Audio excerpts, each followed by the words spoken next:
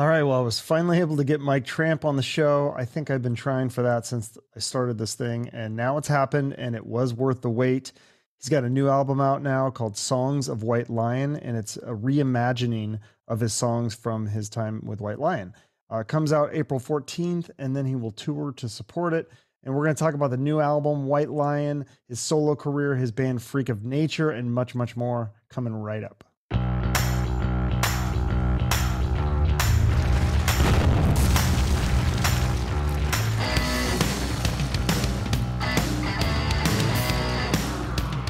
Well, welcome, Mike Tramp. This is so exciting. Thank you for doing this. I was telling my buddy Troy, your old drummer, that it only took me like 5 years to get you on the show. So thank you for doing that. Oh boy, well, it sure is not my fault. No, I know, no. It's just like I don't know. It's tough. You got to have something to promote. I got to know the right people. And yeah, when I saw your name came up that you had a new album, I was like, great. I'd love to have him on the show, talk about the new stuff. So yeah, let's talk about the new album. It's called Songs of White Lion, and it's what you've done is you've reimagined the songs of White Lion, basically, right? Well, yeah, exactly. It's like, how many ways can you describe a re-recording of old songs? Yeah, I've taken the recordings and the songs that was recorded in the mid '80s. And without disrespecting anything, they're not standing the test of time in high fidelity in today's world. And at the same time, also, since I was 26 then, and now I'm 62, I flipped over the numbers. I kind of like the songs to sound like where I am today. Right. So, and you don't have the big hair and the spandex and doing the kicks on stage. It's different. It's a different show. No, yeah, that would really put me in grave danger. The songs are almost note for note. I've changed the key of the songs because obviously I can't sing that high anymore. I don't want to sing that high anymore. I'm in lack of better excuses, I wanted that when I walk out on stage, I want everything to sound like it is today. I'm standing there. People look at me as a man and my face, and I kind of like the voice to follow that. It's not like you're standing up there and you're totally out of place or you're wearing something that shouldn't be there and things like that. It's just the way it is. Mm-hmm. So this is how the songs will be performed live as well. Correct. At least when I play with full band, the tour that I'm doing in America throughout the May will just be a power duo because the venues we're playing and the fees we're getting allow us to do just that. Yeah. Okay. Yeah. So talk about your guitar player that you're working with, Marcus Nand. Tell me about where'd you meet Marcus him? and I have been together been great friends when he got to play with me back in '94, and our friendship has just gone stronger by the year. And we knew that there would come a day when we eventually would end up doing this. In 2019, we did a European tour together, which really proved that you could actually go out and do what we do together and still make people feel like they got a show. Without it also taking it too seriously. I mean, we're two electric guitars and we have a little bass and drum loop behind us that allows us to get the songs grooving and people feel the beat in the room, But besides that, it's just a lot of fun and a lot of smiles and a lot of connection with the audience, things like that. You know what is? It's adjusting to the situation. It's as simple as that. It's not necessarily been on my wish list that's where I would end up, but it is where I am. So I'm gonna make the best out of it. Yeah. So if you had the offer to play like some of these festivals and things, I know you've done Monsters of Rock cruise and other things like that before. If you had the money offered to you, you would use the full band if you could, though, right? Oh yeah, I mean, in all through the summer in Europe, I mean, from June till September, we're doing not all, but we're doing most of the big rock festivals, and that will be with a full band. And I'm aiming at the same thing in America. It's just a matter of when that time will allow, and maybe I need to just use this year to establish this show, because it is in many ways a show. It's not a career that's going to grow. These will be the songs that I will be playing next year too when I do the show. It's the Songs of White Lion show. Okay, yeah, that's interesting because when I looked at your set lists, a lot of the shows that you did in Europe, there was a lot of shows where you didn't do any White Lion songs. Although Yeah, most of the ones in America, it was very White Lion heavy. So now it is still going to be more heavy on both Europe and America. it's only going to be the songs from the album, and maybe a couple of songs that we didn't record. Oh, of White Lion songs or solo? Yeah, it's only White Lion songs. Only White Lion. Wow. Songs of White Lion. Okay. So that's the whole, and so it's kind of like you found a loophole in a way because you don't want to do the White Lion reunion, but I mean, it is different. It's not White Lion because Vito's not in it, and they sound different. You are right on. I mean, the thing is that I have pushed the limit and I've tested the legal boundaries, and I've now when I look back, the few times where I've stood under the White Lion banner, not Tramp's White Lion, but somehow the show was sold as White Lion, stuff like that, I have not felt comfortable because it isn't White Lion. White Lion was Vito Bratta, Mike Tramp, James Lomenzo, and Greg D'Angelo on drums. Now it's Mike Tramp playing the songs of White Lion as close to the originals as possible. Oh, okay. So, but I mean, it's going to be sounding different because, like, when the children cry, you've got a piano and things like that. Yeah, but we're not going to have a piano on stage. The reason why I did the version with the piano for the album is because the original version already exists. There's no need. You can't really change that song much more than it is. On the Pride album, it's Vito and I, nobody else. And now it's just me and the piano play on that to finish up with that song. But that song is when we played that song live, we're still playing it with the guitar. Yeah. No, it's cool that you picked Cry for Freedom. That's kind of the first single, right?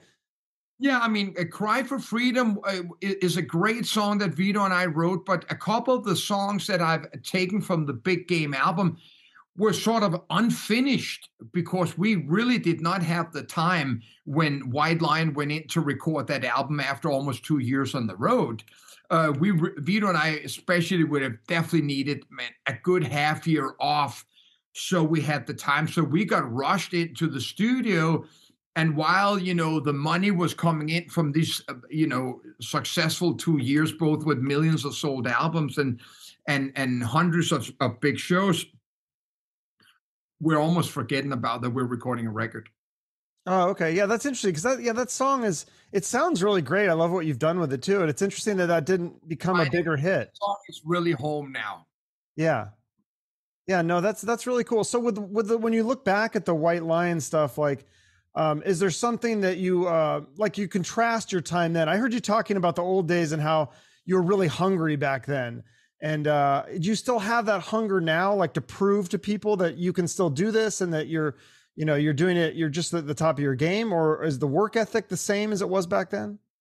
Well, I mean, my work ethics has never changed. I mean, I don't ever go half into anything, and I mean anything. And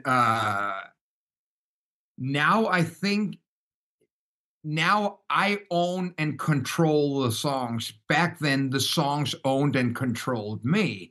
So it's almost like if you get a second chance to do something, you're doing it with all the knowledge from what was right or what was wrong the first time. And so we're obviously going out on stage to really respect the music. There'll be less splits, less jumps from the drum riser, et cetera, less changing of jackets, et cetera, et cetera. But really, really performing the music. I know it's something completely different, but I'm almost good to say that 2 years ago when I went to see Eagles in Denmark playing, I witnessed the best concert I've ever seen. and the band, obviously a couple of members aren't there anymore. Um, but they stood there under white light. They didn't really move more than 10 inches. They played the music, they sang the music, they played some of the greatest songs ever written. I really did not need fireworks or somebody licking at the camera. And I know rock and roll were like that in the 80s. Now it's actually, if you want to get back up on stage, at least perform the music great. Do you think that that's just also with time as you're getting older and things, that's just natural part of progression? Or if you could go back in time and go back to the 80s, would you do anything differently? Would you stylistically, creatively, or any of those kinds of things, any changes that you would, obviously the financial stuff, and we can get into that business stuff later, but just stylistically, is there anything you would have done differently? No, I really don't think so because, uh, you know, yeah, I'm happy you're saying about because financially and stuff like that, now having all the knowledge of when you sign a contract of how much trouble it can create 35 years later on. But everything that I did there was from a continuation from what my heroes had started in me. I mean, from Freddie Mercury to David Bowie. And then when David Lee Roth came about, then I sort of saw that the stage is a place you perform on. And the rehearsal room is where you stand still with your pants hanging down your ass. But when you're on stage, you're like a bullfighter. It's you're performing, man. So and everything we did was part of the times.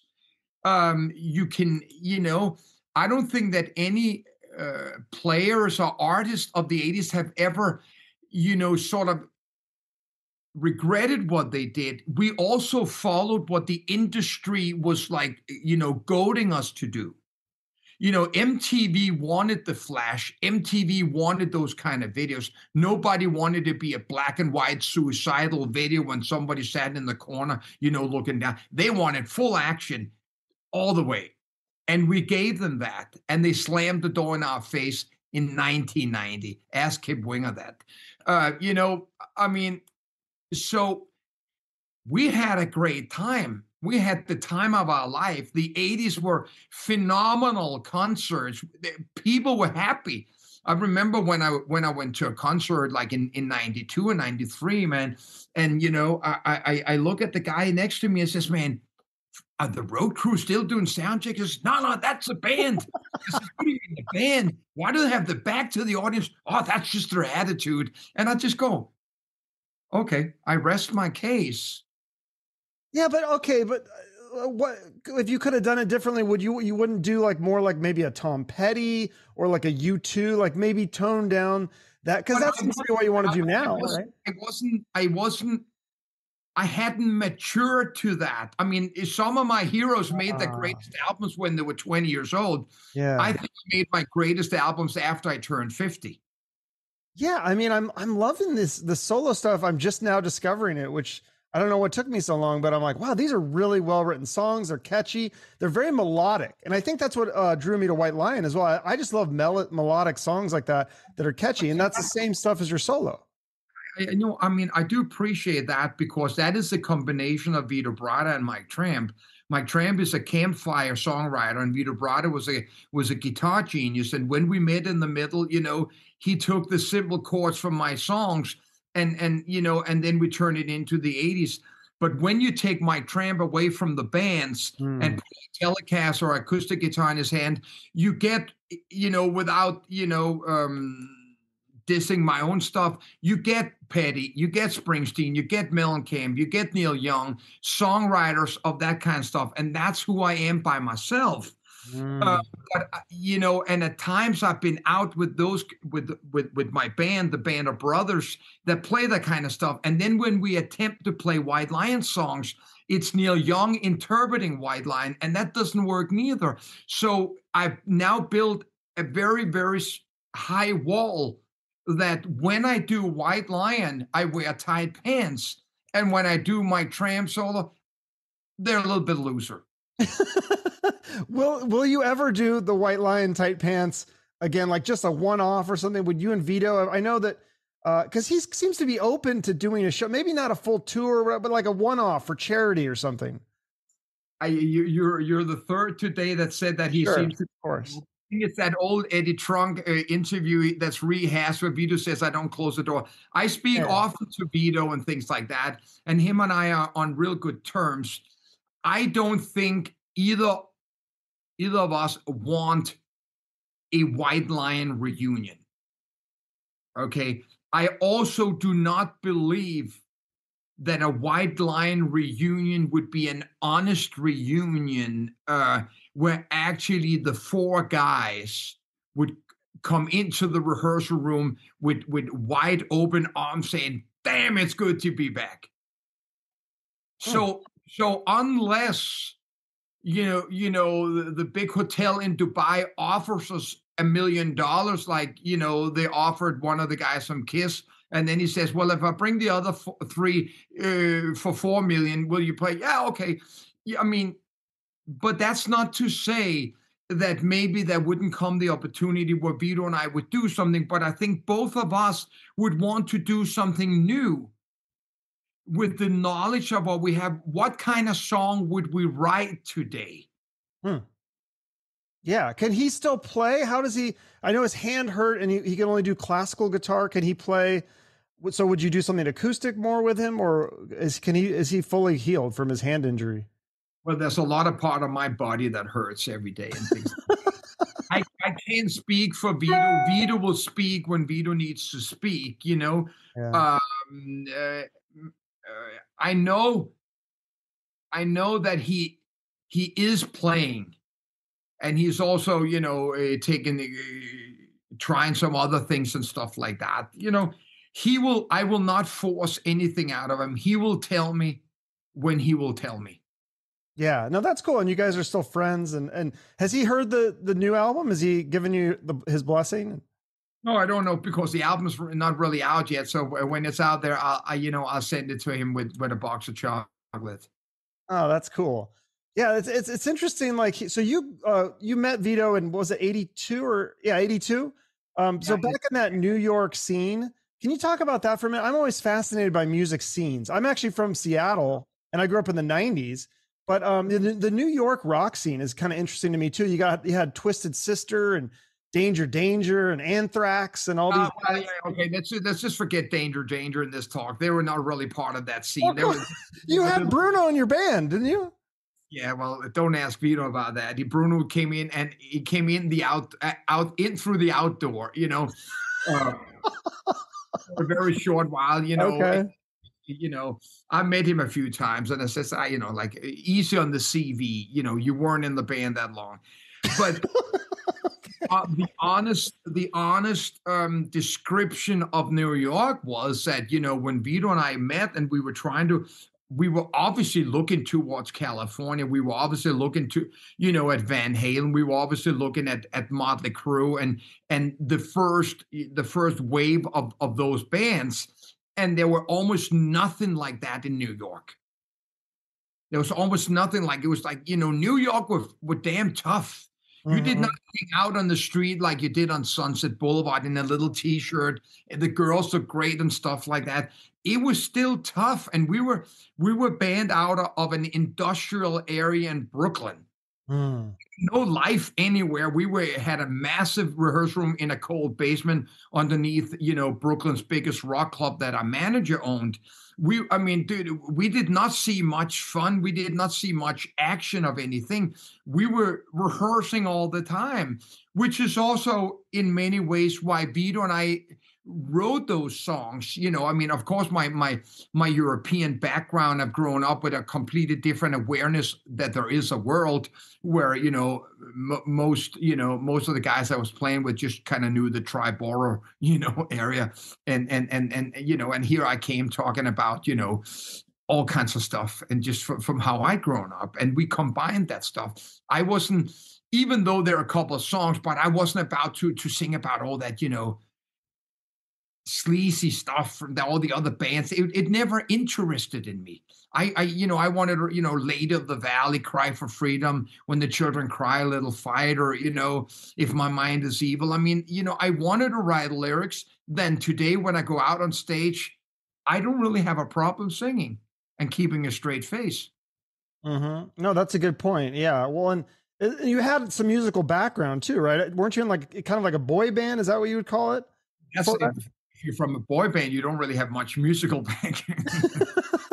Well, singing at least, right? And No, music I mean, no, business. the thing, no, I mean, I left school when I was 15 and a half years old and joined a rock band that were 10 years older than me. And, those first 5 years I was on their wing. So basically from the time I was 15 and a half, I lived in a grown man's world. And I never had, I never had those teenage years, which most people have. It's like, first time I ended up in bed, man, it was with a mature woman. So it's like, it was just one of those kind of things. There are a lot of years lost in my life and stuff like that. It's a price you have to pay. Well, wait, didn't you, when you are a rock star and you're in White Lion, you're touring with Kiss and AC/DC, do you get to live out your teenage rock star fantasies then at least? But I never had any teenage rock star fantasies because I never had any fantasies of becoming a rock star. And it just came from one day to another. The second I got into my band, which was already a professional band, I took it deadly serious, from day one on. I says, this is what I do.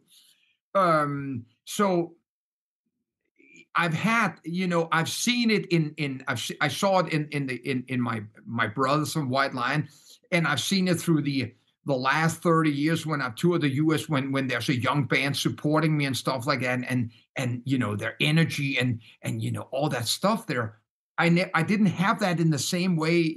I was just driven by different things. Hmm. I was driven by a lot about the knowledge, while everybody was partying, I took much more interest in seeing how the stage and the PA and everything was built, on the Aerosmith and AC/DC tour. And today there's nothing that I don't know about everything that makes the world go around.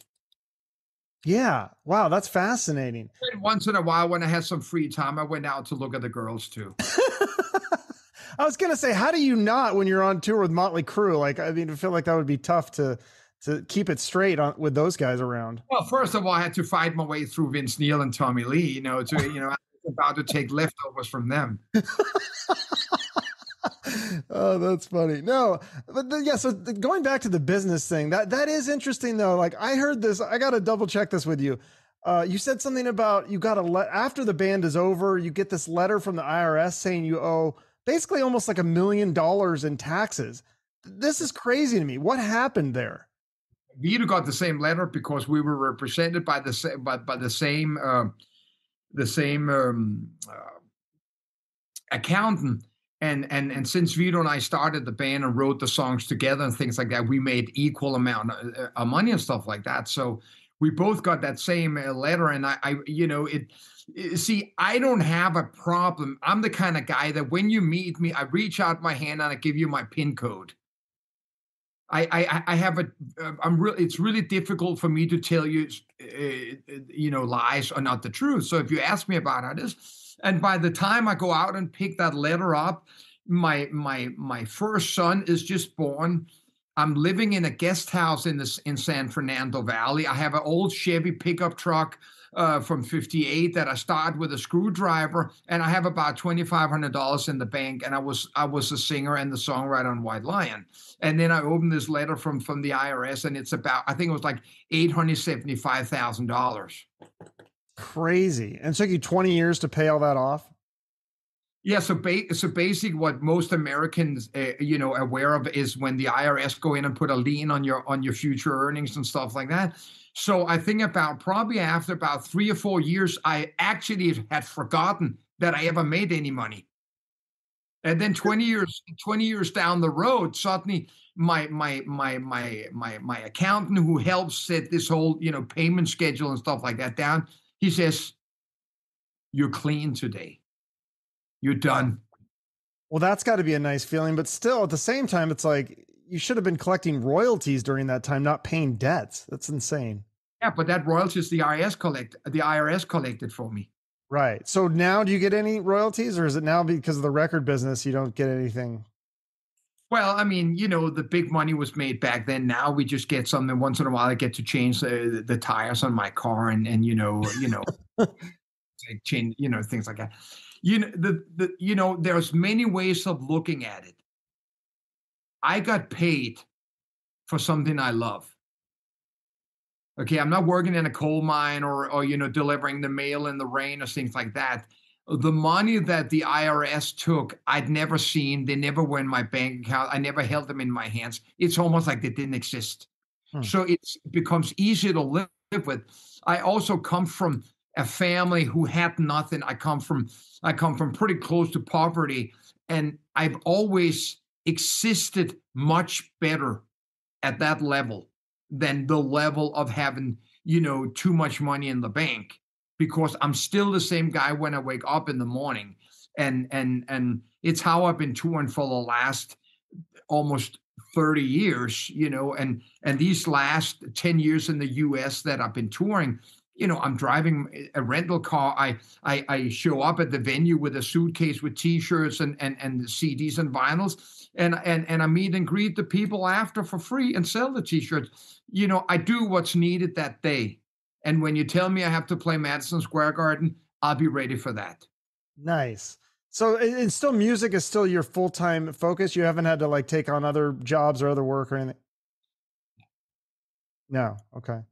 Um, cool. Yeah. Yeah. It's interesting. I was listening to, so I listened to your solo stuff and then I listened to Freak of Nature. Talk a little bit about that band. Cause I think that was like a missed opportunity for some record labels. Like I listened, I was like, this stuff sounds really good. And you still had the guitars and things. It's not like you went grunge. I know you went a little heavier, but I liked it.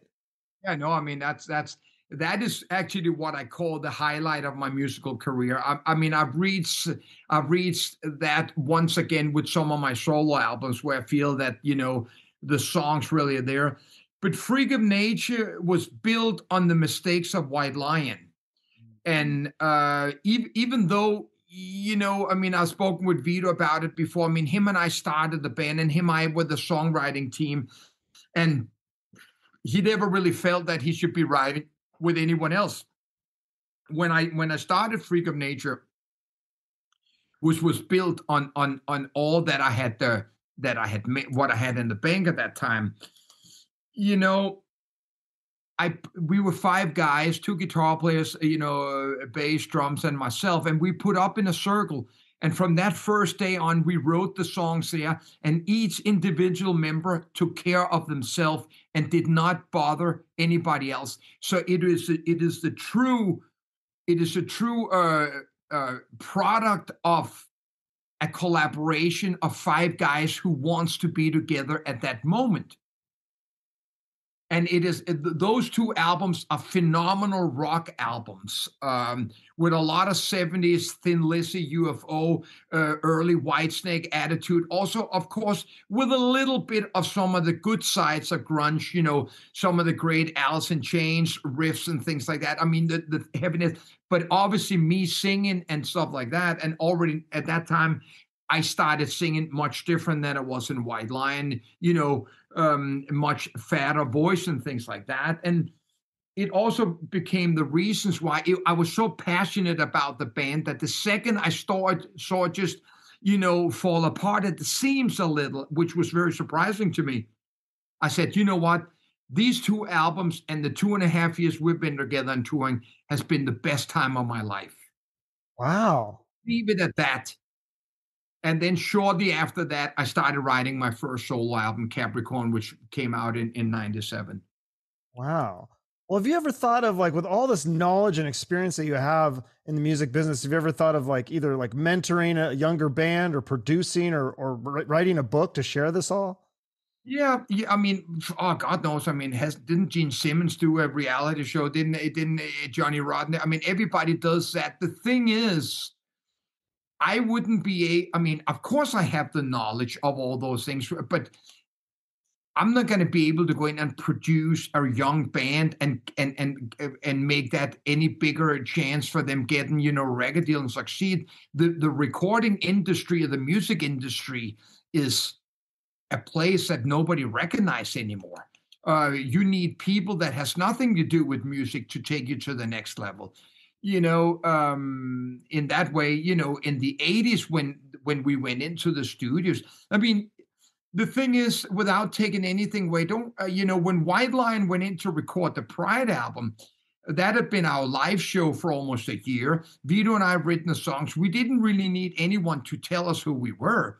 And that's exactly where Michael Wagner fitted in. He put microphones on the band, and then he said, "Let's eat."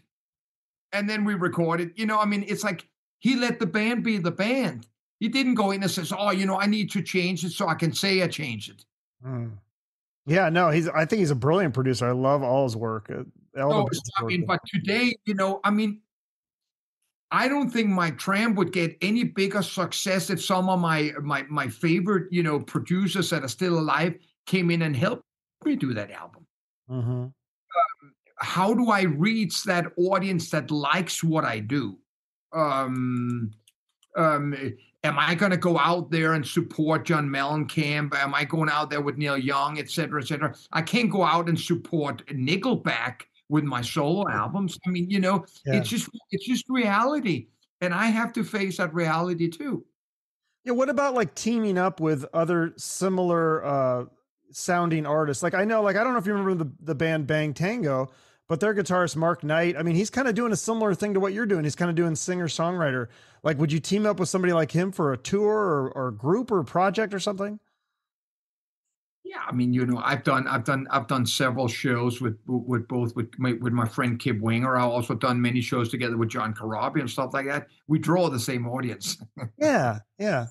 So maybe would that be you, because you haven't set up the US dates for this tour yet, right? Yeah, you know, we're doing the whole month of May. It's already set up. Oh, okay. And so, but would you add more dates with maybe like with Kip Winger or John Corabi or somebody like that? You know, that's not really me. That's just, you know, we have the same agent. So if they need to change the carpet in the house and stuff like that, they call the agent. Says, I mean, could we play with Mike Tramp? You know. That's cool. Well, hopefully you'll hit Phoenix or somewhere I can drive to. I've never seen you live. That'd be amazing. Probably could be, you know, the second leg would probably take place more in the end of the year, because right now, you know, I have the whole summer in Europe playing festivals with a full band. So right now I'm just doing the power duo in America with it on the Northeast coast. Okay. With me. We're working on, obviously we're working on several things, but also like I told you, the Songs of White Lion is a show that will go on. It's not a promotion of an album. The album, it goes along, but you know, this is more about to say, when you see this poster, that's what I do. Okay. Well, cool. I look forward to it. What's that? Just don't ask if I'm playing White Lion when it says it's on the poster. Yeah, no, I was hoping, but I'm hoping for maybe a couple solo or maybe a Freak of Nature song or something, a little surprise, a cover, You know, something what fun. I've done on the last 8 American tours, you know. Yeah. Okay. Cool. Well, I always end each episode promoting a charity, and I know that you guys have kind of had some social causes with your songs in the past. Is there a cause or a charity that you want to promote here at the end? Yeah, I'm going to do the Save My Tram charity. Well, you know what?